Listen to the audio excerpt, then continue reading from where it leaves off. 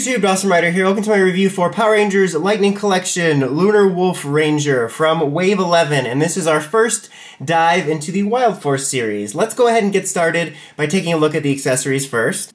We have our human head here for Merrick, which looks fine. It looks a little bit like he's got a swollen lip, like he just ate something and had an allergic reaction, but you know, it's passable. There's two sets of fists. One are just holding weapons, and the others are these kind of cool, like, posed animal hands. You can even see on him they actually have claws like they do in the show, which is really neat. They're probably one of my favorite unique hands we've gotten. You also have your standard lightning effect part. We get two versions of his weapon. This one is kind of more the blaster mode, and the other one is more the saber mode, which I'll show off here in a second. It's in his hand.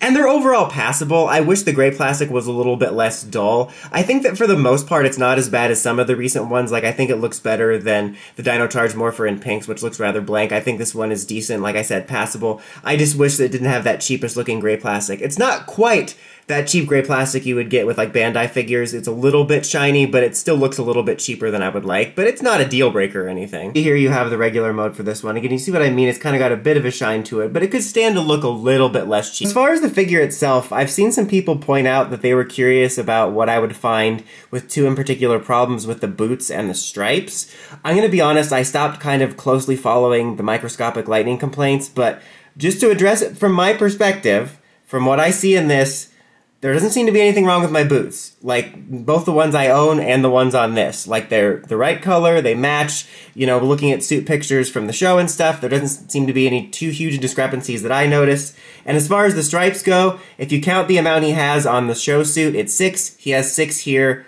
I don't know what the issues are, but honestly, if mine had 5 stripes or 7 stripes, who cares? But for me, it looks fine. My general rule of thumb for Lightning Collection quote-unquote issues is, if I have to go looking for it, it's not a problem for me. But other than that, overall, for this figure, I only have one issue with it, honestly. It's not like it's a perfect figure, but my only issue comes down to the helmet, and that it's too big. I think detail-wise, it looks pretty good. No QC issues on mine. I think the paint looks solid, you know, the visor looks good. If we're not thinking about the way it looks in the show, the helmet overall looks fine. But when you look at it in the show, it is more slender, and this is one of the more noticeable ones. You can be very hit and miss when it comes to these. You know, sometimes you'll just have something slightly off, sometimes it'll be almost perfect, sometimes it'll be way off base. And in this case, I think it's closer to off base. It's definitely significantly, at least in my opinion, bigger than it is in the show. It looks almost more like a cosplayer, like, not like in a bad way, but like in a way like, oh, that's pretty good, but the helmet's too big type of deal. It kind of reminds me of some of the early mmpr releases like Red and Black, where it's, for me, significantly off, and if they ever do an update one, I think it could make the world of difference. But that's the thing that I noticed most, was that the helmet is definitely too big.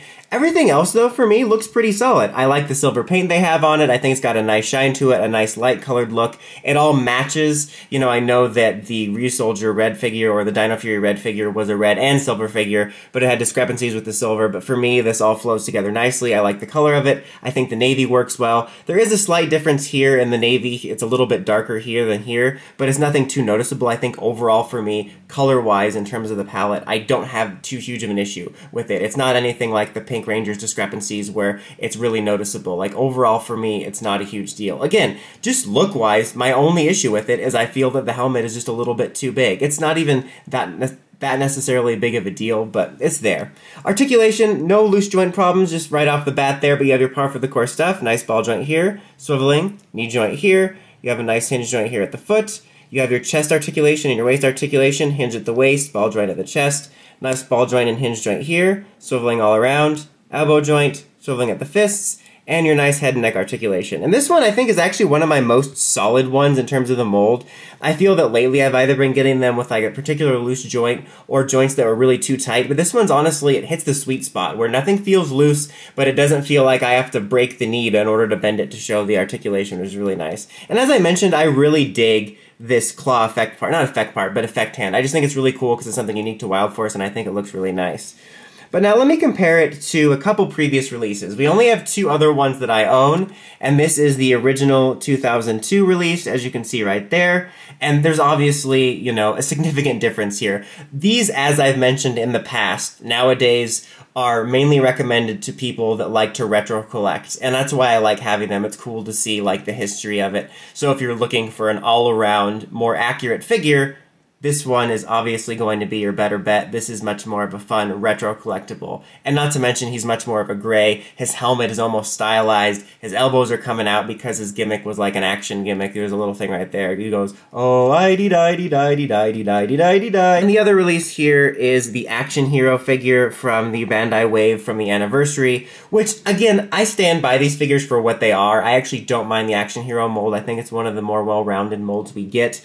But you can see still the Lightning Collection one's your much more overall accurate one. This one's helmet isn't 100% accurate, but it is more slender. But it's honestly not a bad figure for what it is. But neither of these are really that comparable. And that's the thing, is my only issue with the Lightning figure, personally, like I said, is the helmet's just a bit too big. But with that being said, if I was going to recommend to you one Lunar Wolf Ranger figure, it would be this one. Because it's not like it's a deal breaker for me. Like, yeah, it's a little bit big, but I still think it looks good for my display. I do kind of hope that somewhere down the road we can get an updated one, just because it is one of my favorite suits, and I think it would look just that much better. And it's one of those ones, like, the longer you own it, it doesn't look as off, but, like, I think once you get an updated one, you'll notice the difference. There's a lot of figures like that I've had where I'm like, yeah, this is a little off, but it's fine, and then they do the updated one, I'm like, oh yeah, that makes a world of difference. So that's my real only personal complaint about it, but for me, it's still the best release of all the basic Lunar Wolf Ranger figures we've gotten, and there's no figure art for it, and there was no legacy equivalent, although that likely would have been a muscle-bound guy. But that's about it for this one, though, guys. Until next time, don't forget to like, comment, subscribe, and climb the steps and ring that bell so you get notifications for my videos. Dawson Ryder, signing out.